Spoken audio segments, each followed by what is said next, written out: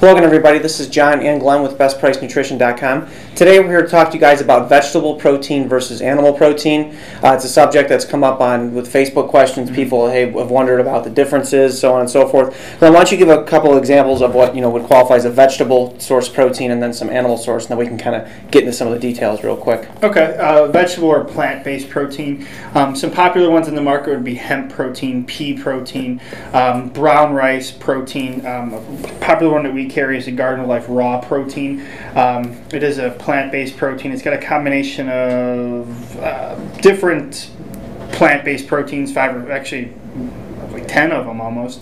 You've got quinoa, millet, sprout, buckwheat, Hemp is something that comes up flax, sunflower seed, things like that. So those are some examples of a plant-based protein. Yeah, I said vegetable. Vegetable is just one of many plants that could be. There's some grains, obviously. Rice is a popular one. And then some animal-based proteins would be... Yeah, whey, casein, egg protein. All your meats, fish, things like that. Mm-hmm. So what we're looking at here is typically, just to be out front, plant-based proteins have gotten better, as noted by the powder you have. There's a lot of sources in there, and there's a reason for that. And plant-based proteins are generally considered not a complete protein source because they do lack some of those essential amino acids. So companies have started to get wise, and they're adding multiple sources of plant-based proteins to combine them together to give a favorable amino acid profile. This particular one right now doesn't have the amino acid profile on it, but the newer labels will, and they've shown that it's actually, they've been able to create a favorable amino acid profile by blending these different plant proteins. Yeah, because a lot of your plant-based proteins tend to be low in a lot of the sulfur-containing amino acids, such as cysteine, methionine, things like that. They're very, very important, and plants tend to be very low in them. And when you look at like a protein digestibility score, we're talking about eggs are about 97%. So that means 97 grams out of every 100 grams of actual protein that you're getting, you're able to digest and utilize. Milk comes in at 97. Peanut butter 95. Whole wheat 86. Soybeans are at 78, and rice 76. So, like Glenn had said, if we can take multiple sources for those of you who are vegetarians or vegans, obviously if you're what we call a lacto-vegetarian, then yes, you can use dairy. That would be your best source of protein that you can choose from. But going with something that's going to have a variety of sources to make up for those weak points of some of the plant-based ones. Plus, aren't some of the powders fortified now with like BCAAs, and they're adding some of the free-form amino acids? Yeah, they are adding some free-form amino acids in there. Some of them do.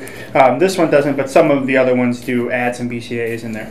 Yeah, so I mean, when just strictly talking about the protein, we'll leave aside the other nutrients just for the sake of this, just to keep it focused on protein. I mean, that's really what it comes down to as far as the difference. If you're not a vegan or a vegetarian, I would say then, just rely on your animal-based ones. That's fine. There is a difference that I just want to point out, that when you're drinking it, there is a difference in texture. Yes. Whey protein is a much creamier protein shake. You could blend it up, mix it with water, mix it with milk, and it'll taste like milk, or have I should say the texture of milk. Whereas plant-based protein is a little grittier, almost like there's a little bit of like a sand feeling when you're swallowing it. Some people just get used to it. Did you say they feel like bags of sand? No.